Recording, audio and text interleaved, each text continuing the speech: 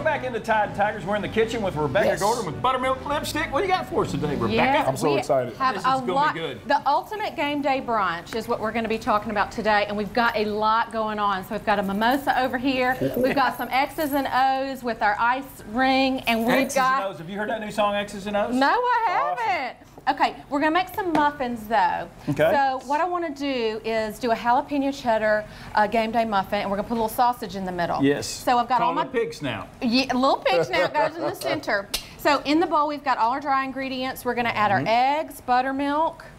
Can we add them both at one time? Yeah, go ahead and add them at one time. And we're gonna add jalapenos in there, a little honey for some sweetness. There we go. All right. And then to go along with these muffins that we're gonna bake in the oven, we're gonna eat the competition. We're eating the mascot today on behalf of Alabama's homecoming. It's always good when we play Arkansas to eat the mascot. Right. So one of the easiest things you can do is pick up pulled pork, brown off sausage, some bacon, and then add some pimento cheese or some cheese and some other toppings, and people can put that over grits that you make in the slow cooker overnight. Yeah. Okay, now that you're good and going over here, I want you to fold that cheddar in, by the way, and then we're going to check back in with you. I have to fold the cheddar. Okay. Now we're to the fun part. We are doing this mimosa. It's a pineapple mimosa. It's very easy to do. I have a quart of orange sherbet in here with a little bit of pineapple juice, and we're going to add some orange juice to that. Okay. Put the lid on, and you just whirl that thing up like nobody's business. Let's do it. All right.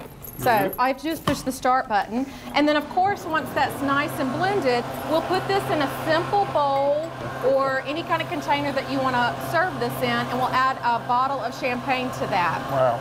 To make it mimosa delicious. That sounds awesome. I think that we're done over here. I believe so. Just wanted to make sure it was good and blended.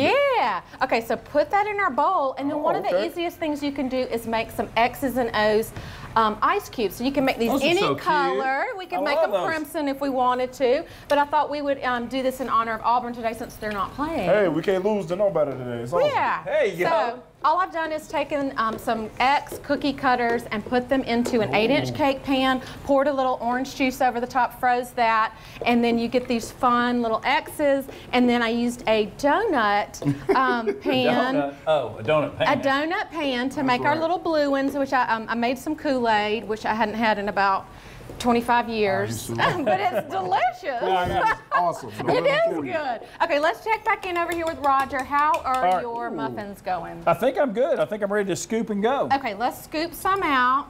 Okay. And then once you scoop them out, you want them into a lightly greased mini muffin tins. And I'm going to put a little mini pig snout in the center of each one. Ooh, you're doing good. No, keep going. You keep going. I'm going to do it. Got them. All right.